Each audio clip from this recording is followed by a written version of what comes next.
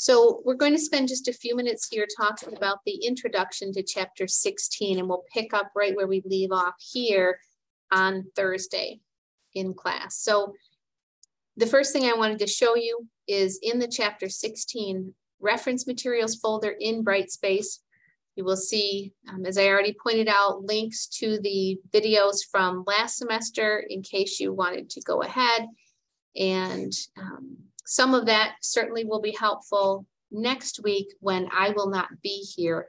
So probably this conclusion video you will be watching on your own next week to finish up chapter 16.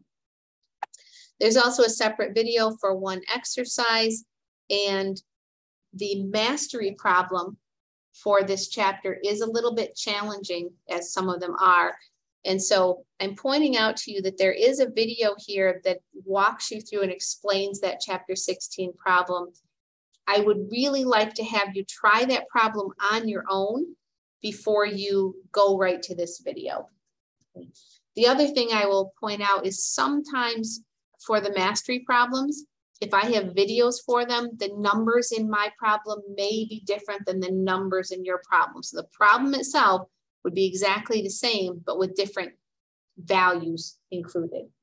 And so watching the video will show you how to get the answers using the numbers I have, but you may still have to do the calculations on your own, even with the video. But you'd be following the same, formulas and computations. Yes, sir. That makes me ask, what about the chapter 15 problem?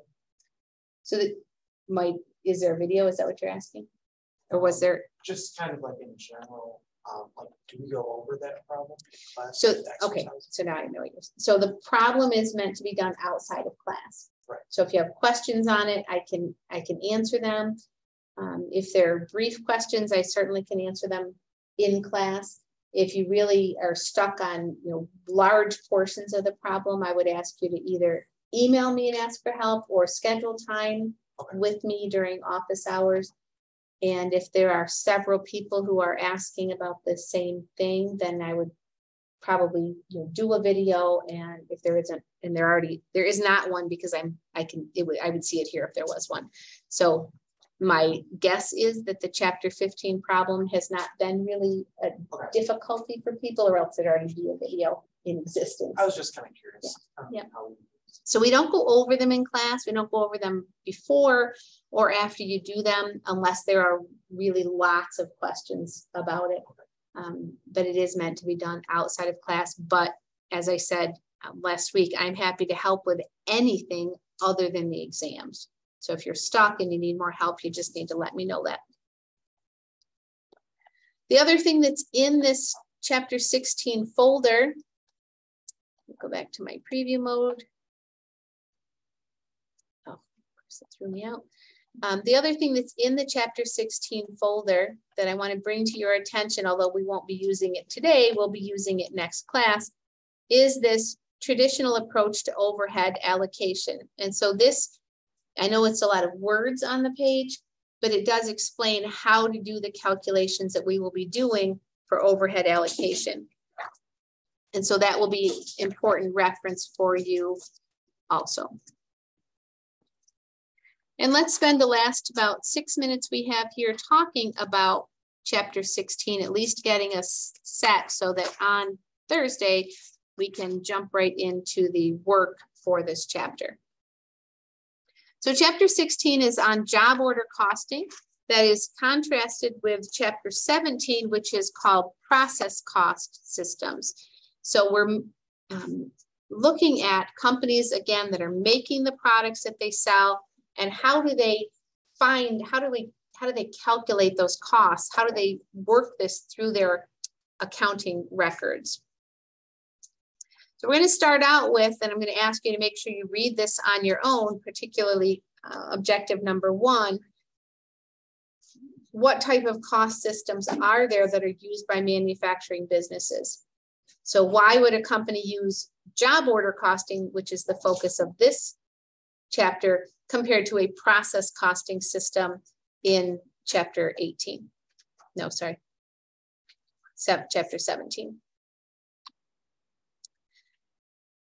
So the cost system itself, whether it's process or job order costing system, the whole point is to have a way of tracking those costs to figure out how much did this product make or cost us to produce.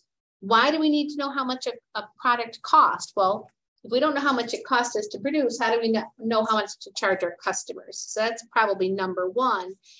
Number two, we need to be able to report our costs correctly, accurately, in a way that represents the actual work of the company, so that when people look at our financial statements, they are meaningful, right? So if the cost that we reflect on our financial statements doesn't account for our true costs of producing and selling the product, then our financial statements that people are using to make decisions about our company are possibly going to lead them in an inappropriate direction, lead them to make a decision that's really not a valid decision.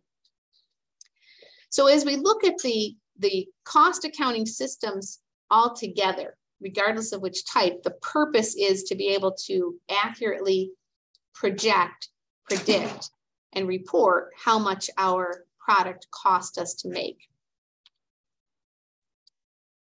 And so I just said that. These are the reasons that we need to know why or how much the product cost us in as accurate a way as possible. So job order costing systems, the focus of this chapter, job order costing systems are designed for companies or used by companies that make a product where there's a clearly defined beginning and end to the production process. So they know, oh, look, I'm done with that job. I'm done with that batch of the product. Where every product they make, every batch might have a different cost. So they may be custom making some products. So if you're a home builder, you would use a job order costing system because you can easily, conveniently, economically trace the cost to a specific house, right? And you want to make sure that you are properly charging your customer, the home buyer, for that home. So you need to know, hey, that's the sink that went into that house, not the more expensive one that we put into this house over here. We can easily do that. But if you are a company that makes the same thing over and over and over, even if they could trace cost to a specific product, why would they want to? So if you're making, let's say, televisions, and it's an assembly line, and you're making, I don't know, 1,000 televisions on a shift, do you really need to know how much the 7th television cost compared to the 777th television? They're all the same.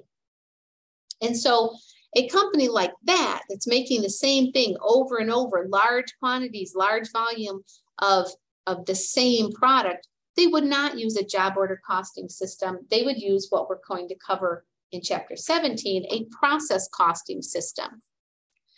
So the difference is companies that use job order costing are tracing cost to a specific cost object, a specific product or batch of products. In a process costing system, they trace cost to a time period rather than to a specific product, a specific television or a specific bicycle or a specific shirt. When they're making 1,700 shirts that are all the same, they don't need to know the cost of one specific shirt. The other type of manufacturer that would use a process costing system is one that has a continuous process, like a liquid process. So you'll notice on here, one of the examples is an oil refinery. And I'm just going to warn you right now that before I was a professor, I was a stay-at-home mom. And before that, I was actually working in accounting. And one of my jobs in accounting was as a cost accountant for an oil refinery. Excuse me. And the oil refinery at the time was Kendall Motor Oil, which may be a brand that's familiar to some of you. The refinery is located in Bradford, Pennsylvania, which is about an hour maybe from here or so. It was not that far for me because I don't live in the Jamestown area. So you'll hear me use that oil refinery example regularly because that's one of the examples that I have from my own personal professional career. They have a liquid process. they push crude oil in one end of the refinery, and they have streams coming off of the various components that make up that oil. And so they are the classic case of a process cost system, because it's impossible to separate out one barrel of oil that was fed in the start of the process from the next barrel, because it all mixes together in the tanks, right? So, and I see we are out of time. So we are going to stop there for today, but at least you have the sense of what the difference between job order and process costing. Please make sure you read objective 1 on your own. And so when we come in on Thursday, we can move right ahead to how do we actually use job order costing? What does it look like? Okay.